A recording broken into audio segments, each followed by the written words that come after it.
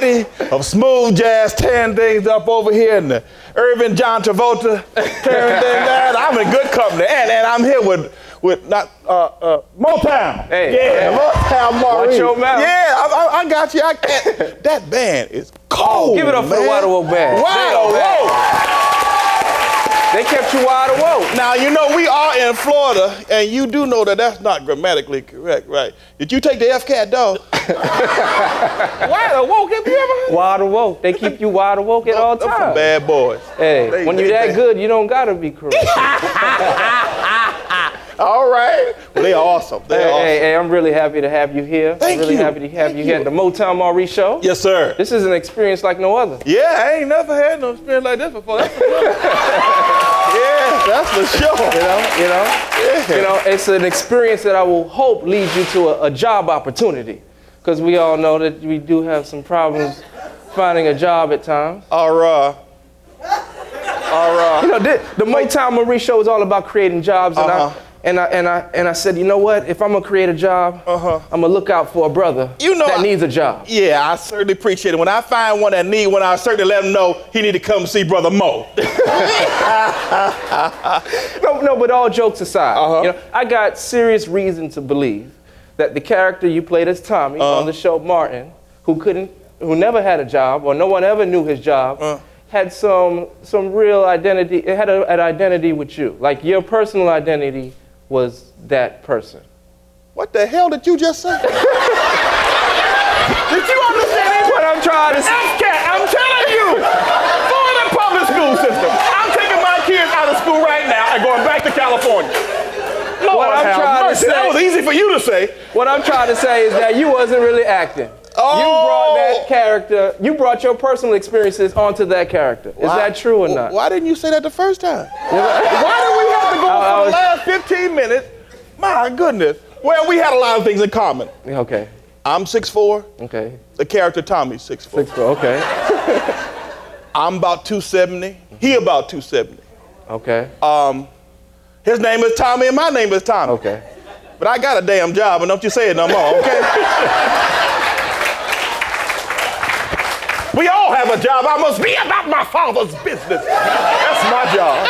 I must walk the work of him who has sent me. Why does every Baptist preacher have to have asthma? You have to have a breathing disorder to be a Baptist preacher. Where Reverend William? Reverend William, why y'all gotta have asthma problems to be a preacher? Is that a prerequisite?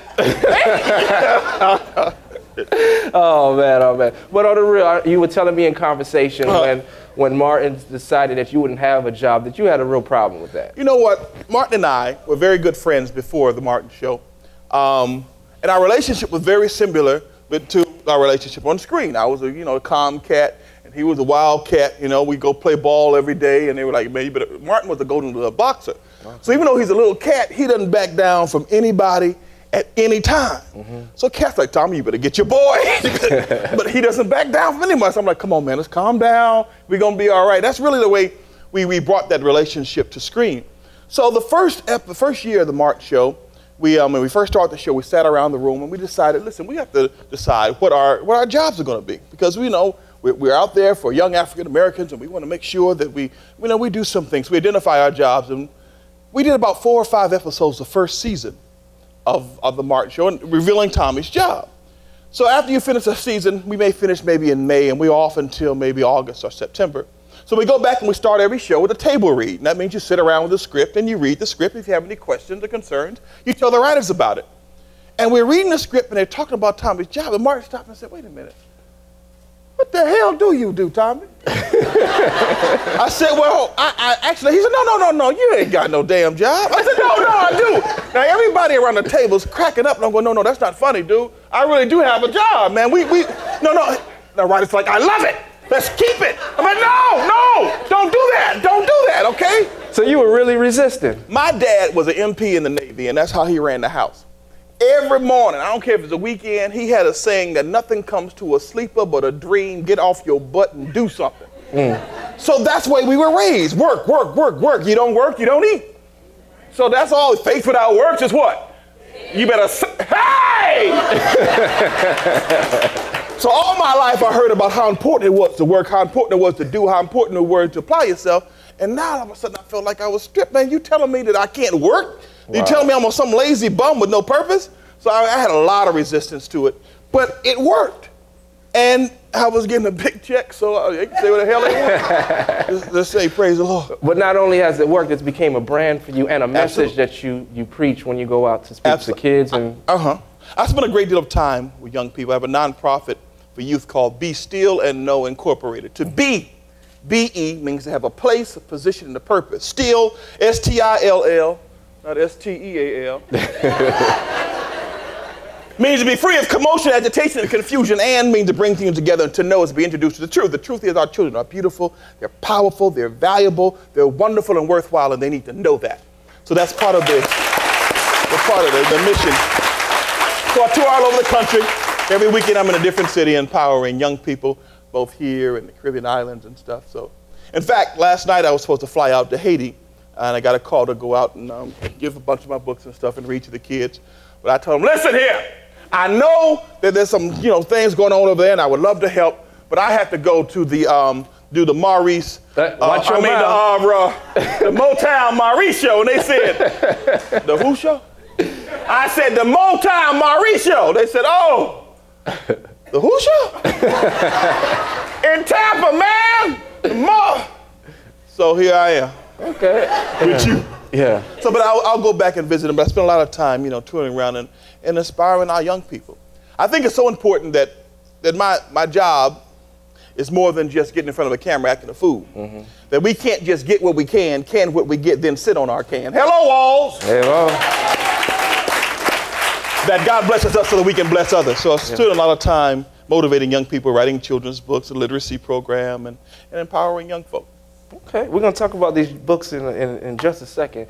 But, as you're preaching, to me, it kind of... I'm preaching. You're preaching. How do you hear without a preacher? Somebody please get this brother a handkerchief, because you're breaking the sweat. It's getting hot in here. But it helps me understand why you are referenced as the Pope of Comedy. Is that where it comes from? I'm the Pope of Comedy, dog! I'm a church boy. I grew up in church all my life. And that... You went to my church? Sounds like one person in here went to church or something. And that's a key ingredient to success for me, is a healthy spiritual life. And so that's very, very, very important. What was your question again? You're the Pope of Comedy. Yeah, the Pope of Comedy. Where I was going with this. Hey. And but I have that reputation in the industry as well. We did over 125 episodes of Martin. And we never did one episode without me leading a prayer for all of us, thanking God for the opportunity to empower lives. So having that relationship and being known in the industry is that people think I'm a preacher, but I'm not a preacher. I just church boy. You thought you was going to preach at one point in time in your life. Many are called, but few are chosen. If this talk show thing don't work out for me, I think I'm going to be a preacher. Oh, a lot of folk going to hell.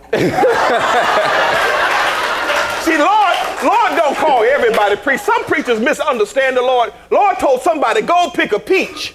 And they misunderstood and thought he said, go out and preach. Some of y'all need to be peach picking.